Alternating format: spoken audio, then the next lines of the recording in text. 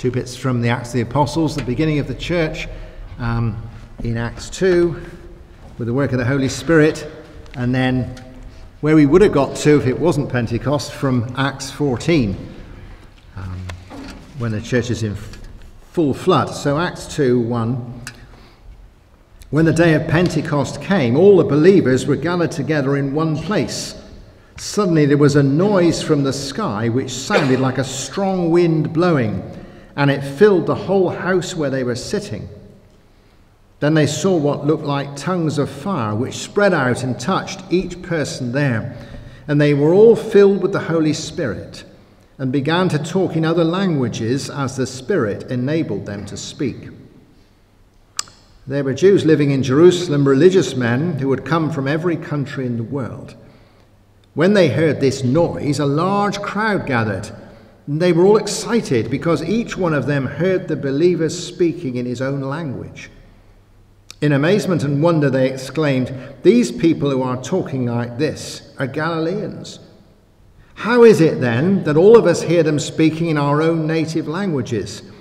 We are from Parthia, Media and Elam, from Mesopotamia, Judea and Cappadocia, from Pontus and Asia, from Phrygia and Pamphylia, from Egypt and the regions of Libya near Cyrene. Some of us are from Rome, both Jews and Gentiles converted to Judaism, and some of us are from Crete and Arabia. Yet all of us hear them speaking in our own languages about the great things that God has done." Amazed and confused, they kept asking each other, "What does this mean?" But others made fun of the believers, saying, "These people are drunk." And I'm coming and going slightly, am I? Yeah, there's a problem with the radio mic, but you understand. I'm not drunk. Once is enough, isn't it? And then Acts 14, Paul is in full flood. There have been preaching and riots. And we get to Lystra. In Lystra, there was a man who had been lame from birth and had never been able to walk. He sat there and listened to Paul's words. Paul saw that he believed and could be healed, so he looked straight at him and said in a loud voice, "Stand up straight on your feet." The man jumped up and started walking around. When the crowd saw what Paul had done, they started shouting in their own language, "The gods have become like men and come down to us." And they gave Barnabas the name Zeus, and Paul they named Hermes, because he was the chief speaker. The priest of the god Zeus, whose temple stood just outside the town, brought bulls and flowers to the gate, for he and the crowds wanted to offer sacrifice to the apostles. When Barnabas and Paul heard what they were about to do, they tore their clothes and ran into the middle of the crowd, shouting, "Why are you doing this? We ourselves are only human beings like you. We are here to announce the good news, to turn you away from these worthless things to the living God, who made heaven, earth, sea, and all that is in them. In the past, he allowed all people to go their own way. But he has always given evidence of his existence by the good things he does. He gives you rain from heaven and crops at the right times. He gives you food and fills your hearts with happiness."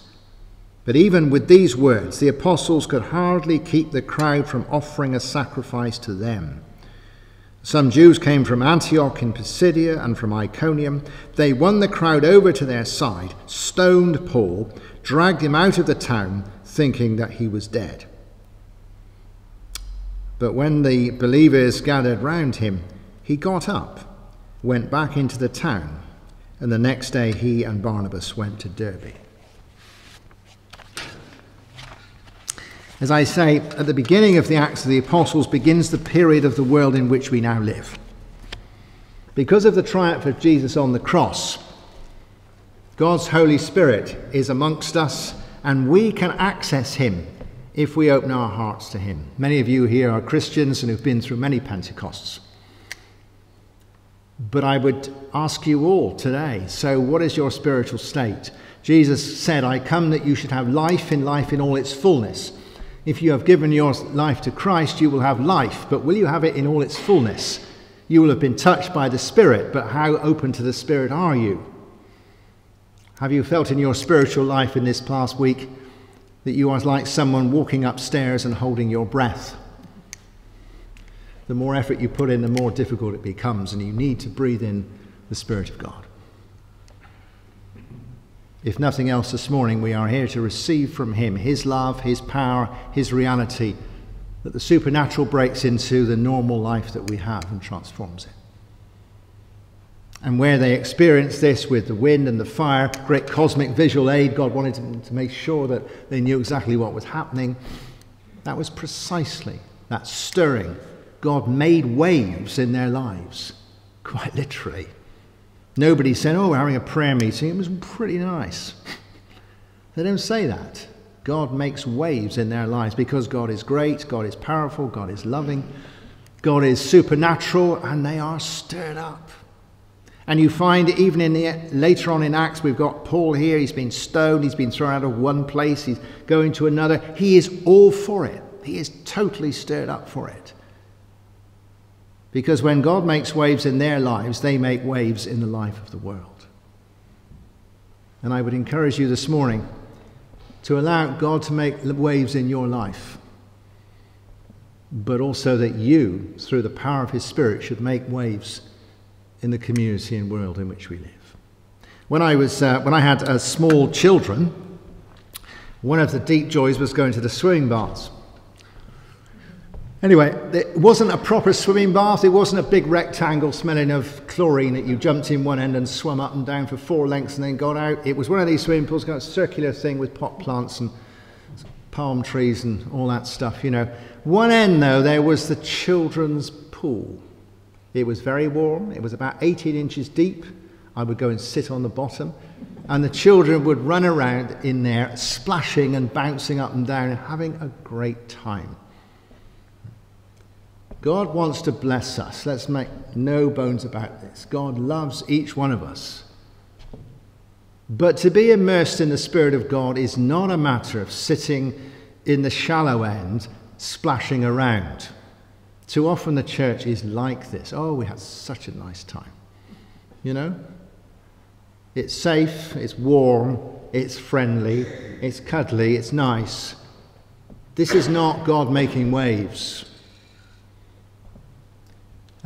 We've seen the pictures in the last few weeks of those terrible fires in Canada on the edge of the prairies there. In a previous life, I visited Edmonton, which is the capital of Alberta, which is a bit to the south of where the fires were. I went there partly because it was said to have the largest indoor shopping mall in the world. Yeah, it was terrible, but can you imagine that size? But it was big enough for a small 9-hole golf course down the middle of it. But one side of it, it was an enormous water sports place, because in fact we're hundreds and hundreds of miles from the sea. And I looked down through the glass off the balcony, and at one end there was a wave machine. I mean, an awesome wave machine like this. And at the other end there was an artificial beach with breakers on it. And in the middle, I kid you not, there was real people doing real surfing on the waves. When it comes to God, that is making waves, not splashing around in the shallow end. And God, who will make waves in our lives, does this with the early church. I'm always a bit despondent when reading this passage of the coming of the Holy Spirit. So exciting, I want to talk about the Holy Spirit. And then Luke goes into a huge list of all the places in the Middle East. And I'm thinking, what have we got to go through all these for? He wants to say this is impacting the world, not just a few Christians. Immediately there's an impact. Immediately there's a mission thing. Immediately it's spreading out, and lots of people from different cultures, with different languages, different religions even. Not just Jews, but all the hangers-on round the edge. They're all listening. This is not, there was a great spiritual experience in an upper room with a few dozen Christians, and they came out and said, we had a great time. This is immediately impacting the people from all over the place. And fired up, these first disciples make waves amongst all this lot. That is what we're called to do. We are not going to make any waves in our families, in our society, unless Jesus is making waves in us. You cannot share Jesus if you do not have Jesus. You cannot pray for people to receive the Spirit unless you have the Spirit. But when you are fired up, you are fired up. I think it's the Archbishop of Canterbury said that it's time that the church should overflow with the love of God. You can't overflow unless you're full. Now you can see here what the sort of things that God begins to do in them. They're not just enthusiasts selling things, but God begins to work in them and make waves. He does two things. First of all, he gives them the power and the ability and the word to actually get up and say something. We have no evidence that these early Christians were great speakers, and yet they get up and say something, and it is very clear what they say. And it is very heard. They talk about Jesus. They don't talk about the church. They don't talk about politics. All of that is impacted, but it says the great things about Jesus. They talk about Jesus being the Son of God, the divine God, the supernatural reality. They talk about the cross of Christ so that men and women can be forgiven and their lives can be changed. They go to the core of it. They don't go to the periphery. The peripheral will come. But it's about Jesus, and they say it clearly, and they stand up and say it. And they say it in a way that can be understood. At the beginning of Acts, they are given the spiritual gift to speak in different languages. We'll come back to that in a minute. But in Acts 14, they speak in a way that they can understand. You see, when Paul was speaking to Jews in synagogues, he begins his addresses with a great review of the Old Testament, because they like that sort of thing. They did the Old Testament, you see. So in times and places, all the Jews are going, yeah. When he was in Athens and they were all philosophers and intellectuals, he does his big philosophy intellectual bit, and they all thought, oh yeah, very good. Here, however, in Lystra, they are peasants and are probably a non-Greek underclass who only spoke Greek rather badly. So he doesn't do all that you remember in the Old Testament, because they didn't know the Old Testament. You know what Plato said. They not the faintest idea what Plato said. What he said is, God has given you your crops. God has given you the sun and the rain and the seasons. God has given you the soil. God has made your harvest. Oh, we've got that. Now this God, who has made all this, like we were singing about earlier on, now this God has come in Christ to be absolutely face up to you, so you know the good news, you see. And they're with him. The word is not just true. The word needs to be communicated in a way that is said. One of my daughters said that their neighbour had started coming to their church and started reading the Bible. And she said, I've got to this bit. And she recounted this small passage from the Bible to my daughter in language which was not recognizable as church speak. And I thought, if I had been explaining it to this lady, I would never have used that language, but perhaps I should. You know, to speak clearly, to let it be heard in a way that people can understand. It's no good standing on a soapbox up by in the marketplace, spouting in authorized version English. All right, even I can't understand that. If we are going to make waves, we need to speak something about Jesus, like they did, not quietly, not just inside the church, but on the whole gamut of the way we communicate with people, and to speak to them about Jesus in a way they can understand. Not being preachy, not being artificial, not being boring. But perhaps it's on Facebook, or perhaps it's on other parts of social media. Perhaps we can have a Jesus tweet, Somewhere you say, not, I've had a great week, but I really feel I've been blessed this week. Not, I really had to dig in and try hard this week, but I really felt that God helped me this week. It's just what you believe, so why don't we say it? Why aren't we talking about the good news of Jesus in a natural way that people will plug into? Because it is the best news, The Cornishman is full of news. All sorts of news. Big news, unimportant news, filler news, interesting news, boring news, parochial news. All sorts of people are talking about everything, aren't they? You turn on the media, they just talk. Politics, economics, steel production, Brexit, refugees, everything. Why isn't somebody talking about Jesus? It's the crucial thing. You know, it doesn't even get onto page 5 of the paper, you know. But here, absolutely front news. This is the big thing happened. In that town on that day, it's Jesus and the good news of God. There's lots of other things. There would have been Romans and Greeks and the problem of the price of wheat and, you know, Roman taxes. Lots of other things you could talk about. But let's talk about the big thing about Jesus Christ. The best news. Not only did they talk in a way that they could hear, but they did stuff as well.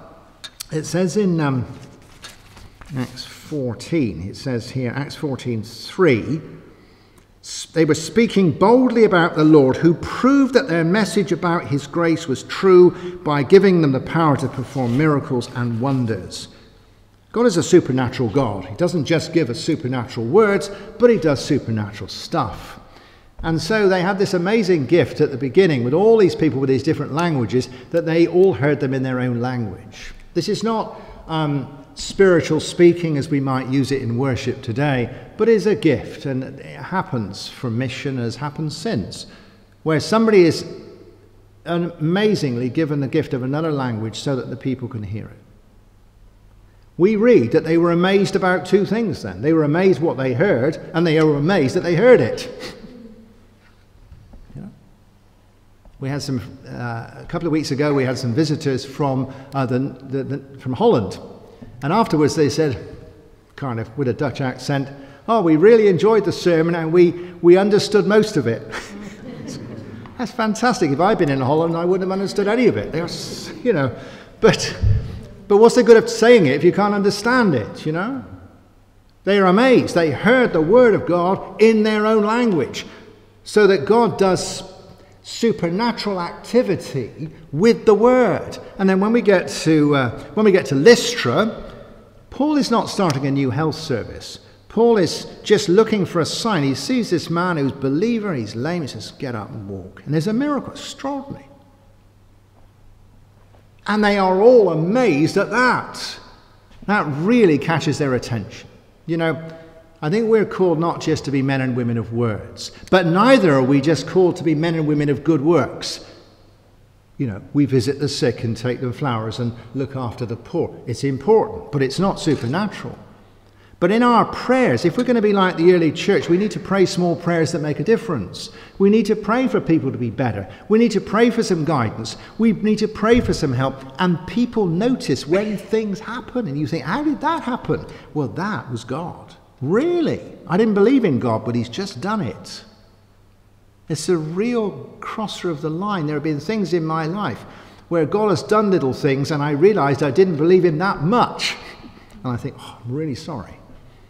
And it doesn't have to be drama. It doesn't have to be, you know, Krakatoa erupting. It can just be the thing that you needed, a touch of God on your life in a small thing in your everyday. And you think, the furniture moved at this point. It was not quite the same. Wow. The word and the action. We need to be a place where things happen rather than just things are said. Where lives are changed rather than opinions are just changed. And then we see the result. Well, the result is pretty dramatic, isn't it? The result is of what they say that people hear is immediate discussion, debate, disagreement, row, argument, and riot. It's a great result. It's never happened here with what I've said. You know, I've never done a sermon where people are throwing the chairs apart and walking out and all this sort of thing. It would be very biblical if they did. They don't need to do that now. But immediately I'm downgrading it to words rather than actions. You see, I want you to believe you, but I want you to believe me, but I don't want you to do it, you see. But what happens is not so much that they are difficult or preachy. It's not that they're falling out with people, but some of the people are hearing this and believing it, and some of them aren't, and they fall out with one another. Yeah, we're supposed to be peacemakers, but we're supposed to be truth speakers. If we speak the truth, people don't always like the truth. There are bad things going on out there in our world. The devil might have been beaten, but that doesn't mean it's all nice. You've only got to look on the news, whether it's refugees or whether it's a decline in morality in society, whether it's people being broken in their families and whatever. You think, it's just terrible. It's all, a lot of it, and I'm an optimist, but a lot of it is bad stuff. The fact is that when we make waves, when they make waves, it comes up against something that doesn't believe this stuff. It doesn't believe it. It doesn't like it. There is conflict. When the Methodists built their chapels in Cornwall, they were not popular because of what they said and because of their lifestyle. They were very controversial. People didn't like it. We as the churches have always got this feeling now, oh, we ought to be nice. Everybody ought to love us. This is not how it is here. He says to Paul, how is it going? Oh, it was really good yesterday. I got stoned almost to death. You know, did everybody like it? No, they didn't. There was controversy and, you know, there was a riot. You can imagine if I had a riot down here, you can imagine the authorities would come and say, what's going on? Hey, what about if somebody said, what's going on? You see? And then with this miracle, when he heals this guy, you think this is a bit weird. The priest turns up, you know, the pagan priest turns up to sacrifice the bull, and you can see it all with the priest and the robes. The bull looking a bit apprehensive. And what has that got to do with us? The fact is that when we actually begin to engage in spiritual activity and miracles happen and people's lives are changed, we are into the whole spirituality area. Our words are going to confront secularism, but our actions will confront the New Age. Penzance is not just full of people who don't believe anything, it's also full of people who believe in fairies at the bottom of the garden. We have so much New Age, so much of the occult, so much of pre-Christian Cornish sort of identity, pagan identity. But as soon as you get into doing stuff, people say, oh, they're weird down there, things are happening. And then people say, oh, I got a crystal, can I bring it? You know, you're into all that huge area that people are floundering around in because they want to believe something and is being exploited by the powers of evil. And you're mixing it, just as he is with this old priest here and the bull. And they say, we don't want to be in this, but they are in it because they healed the man.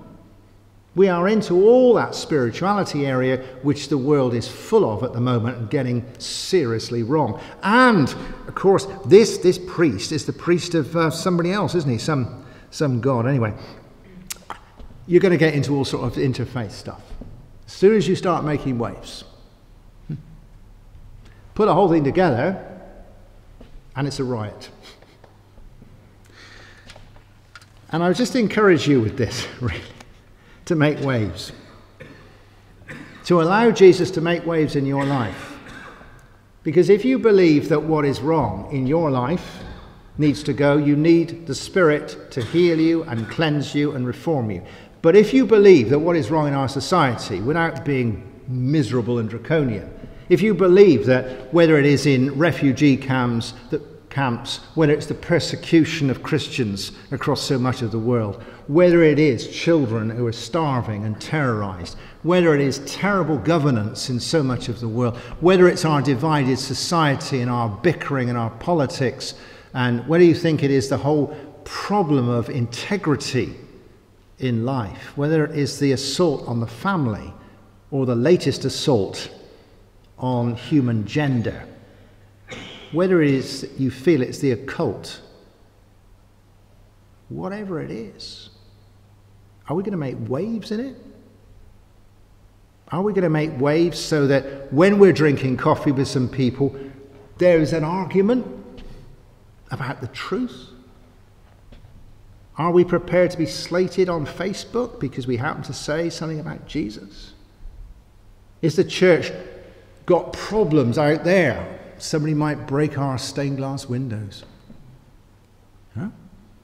Or might you prepare to lose the odd friend, or gain a friend, or find your friends fall out about what you've said? Am I prepared for somebody to write one of those lovely affirmative letters they do to the Cornishmen about me? I could do without it. It's making waves. And at the end of this story in in Acts 14, what do we find? Does everybody believe? No. Is everybody convinced? No. But some of them are. There is a church in Lystra where nobody believed before. And Paul pulls himself together, gets prayed for, dusts himself off, and goes on to form another church. Wow. That's why we're here. This morning, let's not just say, oh, Holy Spirit, come on me afresh, with the visions of the paddling pool. Lord, make waves in my life that I should make waves in the life of the community. We're soon going to celebrate the reopening of the Jubilee pool, aren't we? It's lovely, I'm sure. Do you want to be in the Jubilee pool, or do you want to be in the sea? Does the church want to be with me in the Jubilee pool and my kayak paddling around the Jubilee pool and you're all clapping on the edge? Or are we all going to be in the waves and me capsizing in the sea? I want to be out there. You want to be out there? You want to be out there?